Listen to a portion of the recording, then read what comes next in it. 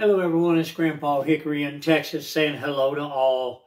This is for you retirees and all you that are getting ready to retire.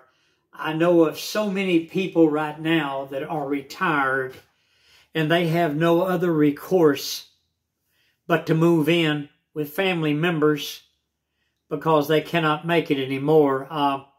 The cost of rent, groceries and everything has went up so high that they are being kicked out of their apartments. Now, I'm talking right here in the senior community that I'm living in, the senior apartments. They're kicking people out. And, you know, people are on Social Security, and when you charge, when they charge $1,395 a month for a little bitty one-bedroom apartment, that shouldn't be charged more than $100 a month. Then you've got two-bedroom apartments out here that they're charging $2,190 a month for. You're talking about people that are on Social Security.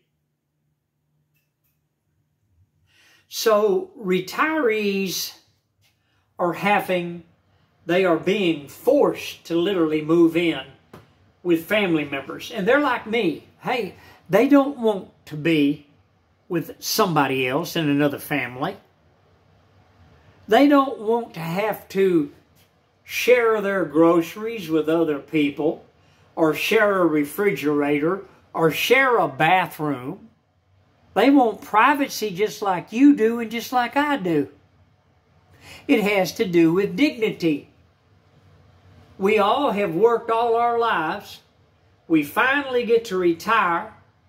The Democrats have stolen votes and fraudulent voted for years, just like in Pennsylvania. I just now heard in Lancaster County, they have uncovered thousands upon thousands of votes, but they caught them, thank God, that these people that are working for the Democrats, they've been hired by the Democrats to get votes for the Democrat Party.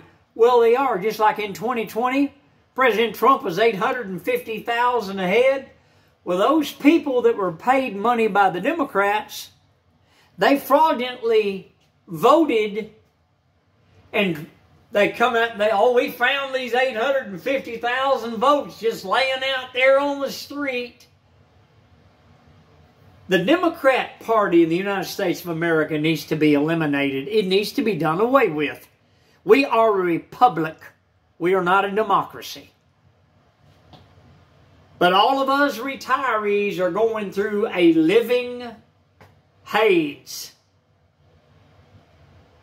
Retirees are forced to move in with family members, and many of them, they're family members that they never wanted anything to do with. But you know, when it comes down to survival, people have to do what they have to do. Hey, I'm inviting you to hit the like button. It helps my channel to grow.